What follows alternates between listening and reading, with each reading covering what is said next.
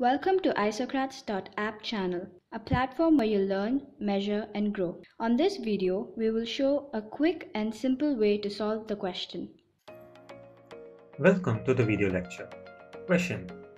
Draw the diagram to show an image formed by convex lens when the object is placed between f and 2f. Answer. Ray diagram of an object placed between f and 2f. First and foremost, we have to draw the axis, lens, and also spot out the first and second focal lengths in left and right hand side. It is represented as f and 2f in the left hand side and f dash and 2f dash in the right hand side. Then we have to draw the object AB. Then we have to extend the line that is parallel to the axis until it reaches the lens from A, and the end point of that line will be M. From M we have to connect the f dash and we have to extend the line.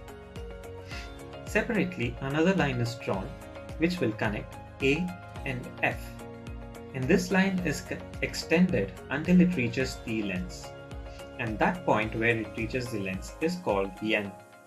And from N we have to extend a line that is parallel to the axis, and it goes with the direction of right side until it reaches the former line. Once there is an intersection, the line is stopped, and this intersected point is C. A normal line from the axis is drawn to this point C.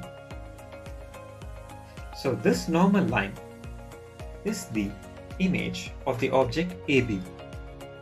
Thus, this is how we have to draw a ray diagram of an object placed between f and 2f for a convex lens. Thank you.